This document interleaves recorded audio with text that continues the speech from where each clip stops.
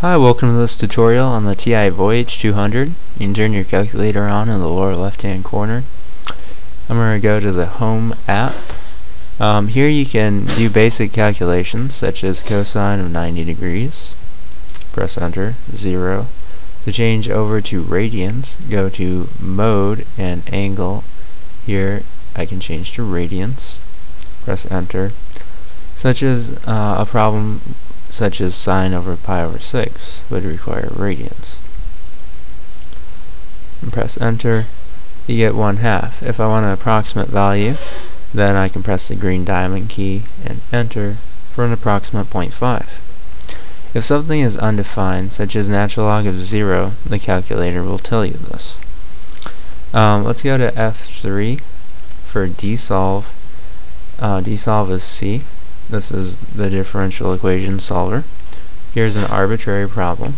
Y prime is over b, minus x times, it's important to put the time symbol in here, x times y equals 0, and an initial condition, so catalog for and, y of 0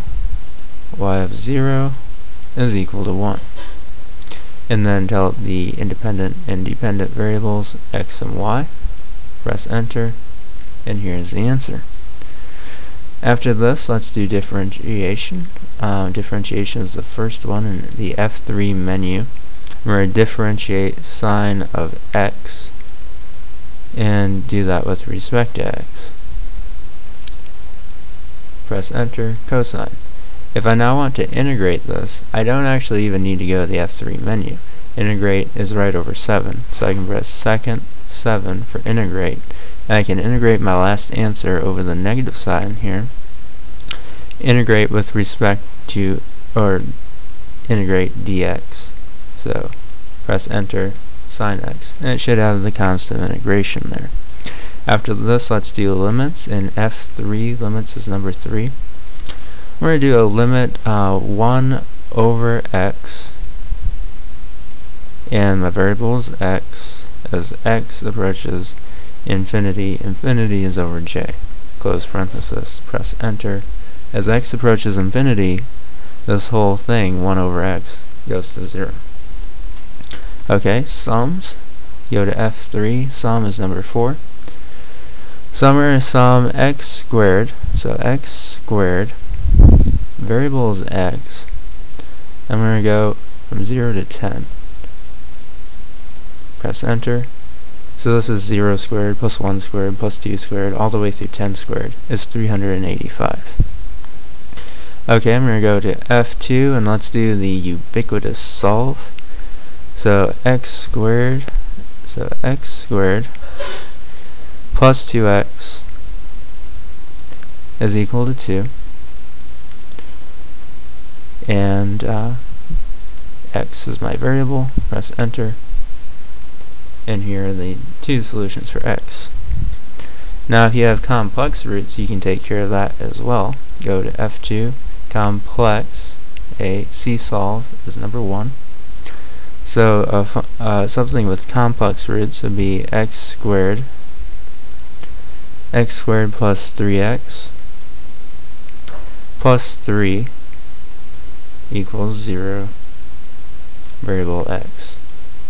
Close parenthesis, enter, and here are your two complex roots. Now to factor, press F2, factor is number 2. Here is a function to factor, 8x cubed plus 64. And x, close parenthesis, press enter. And here is the factored form. Okay, go back to F2 and expand, number 3. Let's expand x plus y squared. And here's that expanded. Go back to F2 for zeros. Zeros is number 4. Let's find when sine of x is 0. And we're going to put some bounds on this with the evaluation bar, which is over k. So I want to find it only when 0 is less than or equal to x and, so I get my and from catalog, and x is less than, let me fix this, less than or equal to 2 pi. And pi is right here over the caret. Press enter, and it happens 3 times, 0, pi, and 2 pi. Now for Taylor series, let's go to F3. Taylor is number 9. So Taylor series, my function will be e to the t, variable is t, and I want a 4th degree representation. And here that is. Now I'm going to go to graphing. So let's go to y equals. I'm in function form. I'm going to plot something simple. X squared. Press enter. To graph, press the green diamond key and R. It'll say busy here in the lower right hand corner.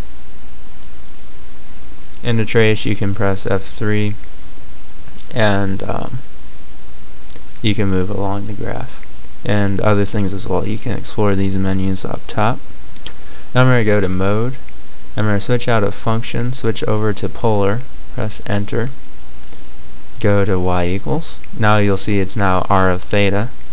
So here's a function to plot cosine of 8 theta. Theta is right here over the back button. Close parenthesis, enter, green diamond key, and R to graph. And you'll see that this graph is very small in the center of my screen. To fix this, I can press F2 and zoom. Go up, or actually down to zoom fit. It's A, choice A. Press enter, and it'll say busy and fit this graph perfectly to your screen. Now I'm going to go to mode again and switch to 3-dimensional graphing, which is choice 5. Press enter, and go to y equals by pressing the green diamond key and W. Now it's z of xy form. So here's an equation graph. X cubed times y minus y cubed times x, close parenthesis, divided by 390, and press enter. And now press the green diamond key and R to graph. And this actually takes quite a while to graph. It will say recalculate. It will go up through 100%, and after that it will say wire and go through 100% as well. And like I said, 3-dimensional is the longest to graph. Okay, and here's my graph. I can rotate it with the arrow keys. I can press F3 to trace it, and all the other good options up here in the menus. Okay, and now to finish, I'm going to go to apps, data matrix. I'm going to create a new matrix. So press enter. Matrix will be the type. Scroll down to matrix, and you'll want to name it. I'll name mine B. I'll make it a 2x2 matrix. Press enter, and here's my elements. I'll have 1,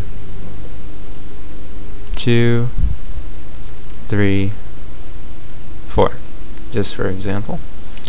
And go back to the home screen. Now I can manipulate this matrix I just made. So I'll take the determinant by pressing DET for determinant, my matrix B, press enter, and the answer is -2. If I wanted to do some other manipulation to this matrix, I can go to the math menu, which is over 5, scroll down to matrix, and here's a whole bunch of choices: the transpose, reduced row echelon form, eigenvalues, etc. Okay, and that's the TI Voyage 200. Thanks for watching.